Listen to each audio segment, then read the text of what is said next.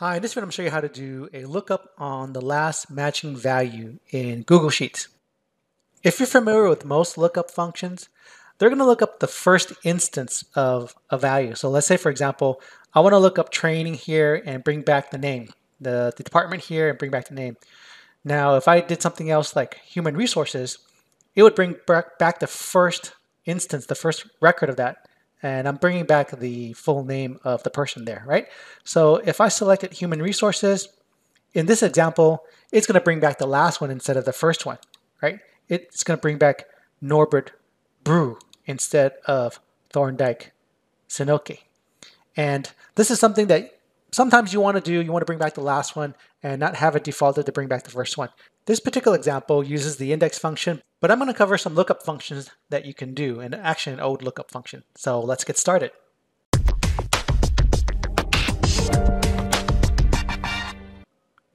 In the lookup functions that I'm going to cover, there could be two scenarios that we can use. One is where we sorted the data and one where we didn't sort the data. So if we sorted the data, I'm just going to take this, copy this, Control-C to copy, Control-V to paste. If we sorted the data, it's actually fairly easy to do because what we want to do is we want to use the lookup function to look up the last of something, and I'm going to use this drop down as my looked up cell. And we want to bring back the last one there. So 13 is going to bring back 75 over here if I want to bring back the date. And 12, this range of 12 is going to bring back 829 instead of the first one here. So if we had the ability to sort our data first based on the column that we want to look up, it's actually quite easy to do. All you need to do is type lookup, open parentheses, and I'll choose this cell. You can see actually, let's go back and take a look at the syntax of the lookup function. We have a search key, we have a search range, and then a result range. So basically, all you need to do is basically have two arguments in there, but we're going to use three here with the search key, the search range, and then the result range. So the search key is going to be here, D1, and then our search range, we're going to look at all the different costs here. And what do we want to return? We want to return the row where that happens, where that value is found. So what we're going to do is we're going to look for our search key here. I'm going to close that one now. Okay, good, it got closed, comma, which is the search range. The search range is B3 to B16, and then comma, what do I want to return? I want to return the result range here, A3 to A16. Press enter. You can see I have a formula text here. This is a formula text that just looks at that text here, so you can get an idea of what the formula is while I'm talking about it. So it brings back 4/3/2020, which is the last one here. If I want to go to number 12, I want to find 12, the cost of things. Let's say the last cost that went to 12 is 829, which you can find as 829 here. But if we didn't have the ability to sort that data, let's say we had unsorted data, Control-C to copy, Control-V to paste, you can see it kind of gets broken, right? 12 here, it goes to 11/1/2020. The last 12 is this 829, right? We want to show that date. And how to do that? We're going to use the same lookup function, but we're going to use it a little bit differently. Now, we're going to type in lookup, open parentheses, let's close this now. And here, instead of looking up this value, we're going to look up the number 2. And I'm going to explain that a little bit later, comma, and then 1 divided by the range here, the cost here, and then I'm going to have that equal to now the looked up value here. Close parentheses, comma, and then what's my result? I want my result over here, A3 to A16. Press enter, and we have an error because this is going to bring back an array of data, basically a list of data. See, we have a range here, B13 to B16. And since it brings back kind of a range of values, we need to wrap this in an array function. So the array function is called ARRAY formula. Open parentheses, then close parentheses here, press enter, and now we have our value, 829/2020, right? And if I change it to something else, maybe I want to change it to 10, it should bring back that value. And then it brings back 11/1/20, right? So that's going to bring back the last matching value. So it depends if you've got sorted data versus unsorted data. Now you may say, oh, these are numbers, and if I try to look up values that are text, it's going to be different. Well, actually, no, it's not different. So let's see how we can look up text doing the same thing. So here I'm in another worksheet, and let's try the sorted one first. So we sorted everything based on the department. Control C to copy, Control V to paste. And for the sorted, all I need to do is equal lookup, open parentheses, look up this value, comma, where is the range that I'm going to look up, comma, and what do I want to return? That range, press enter, and you'll find that I have 7/5/2020 services. That's the last one here, 7/5/2020. If I select something else, maybe support, it's going to go to 1/2/2020, which is 1/2/2020 here. Same thing if I've got unsorted data that I did earlier. Control C to copy this range, Control V to paste, and here with unsorted, we're also doing the same thing. We want to wrap it in an array formula function, and that's going to be the lookup that's wrapped in there. So we're going to lookup the number 2, comma, 1 divided by this range equals to D1, close parentheses. Actually, I have to add that open parentheses there.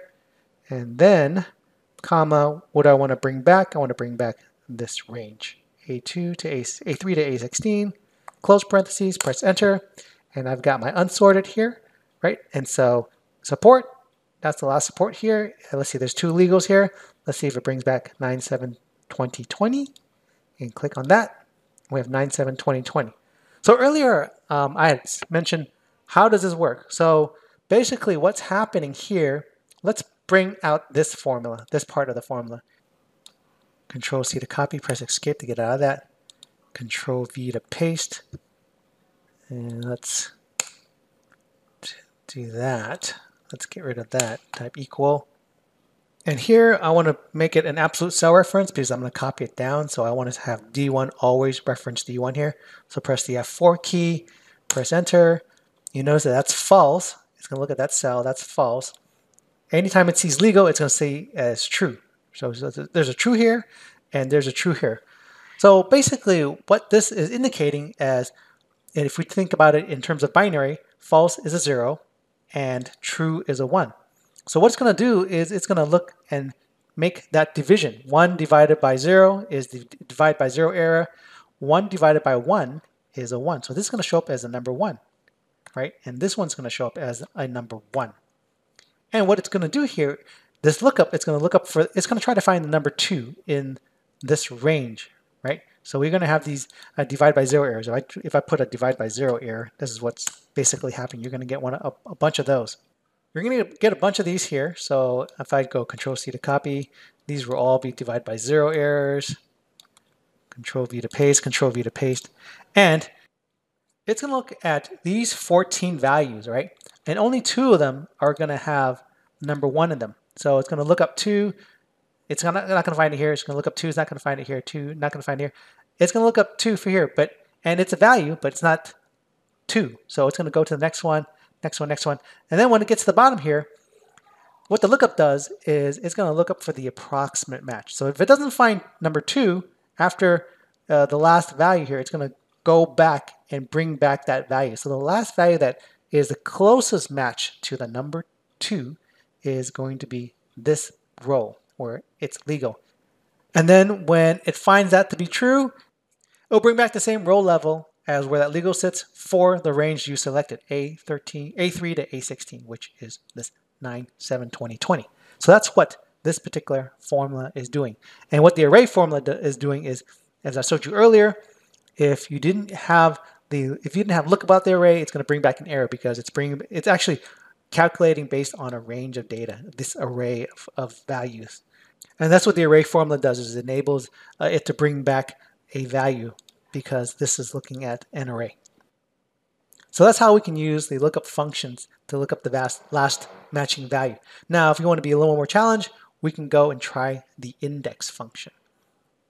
So here I am in this sheet, and the index function is a little bit more involved. It's going to be a combination of the index function a large function, an if function, a row function, and array formula function. So it's quite a bit, but if you're into the index function, you might have to do it this way. So here I'm going to type equal index, open parentheses, my index value A2 to A15, comma, I'm going to wrap another function here called large, and we're going to use the array function after that, array formula, and then wrap another function called if, and also wrap that, and now we're going to wrap it with the logic that we're going to determine what our value, looked up value is. So we're going to try to find if D2 to D15 equals F1 here, our looked up value, and if it does, bring back the row number. So the row number is going to be based off of this row function, and we're going to look up row D2 to D15. Since the values of this range started on second row, I'm going to have to -1, right? So it's going to count up the rows, but we're using a header row, so that's going to be the first row, -1, close parentheses, and then close another parentheses. We want the largest value that's going to come back from that. Press 1, close parentheses, and I think press enter. We've got Norbert Brew, right? So human resources, the last matching value here is that. And if I change it to something else, let's say business development, the last matching value is Ellen Shepard. So how does this crazy formula work? So type equal formula text, and then click on that cell. You see it's a bunch of different types of functions, all wrapped in the index function.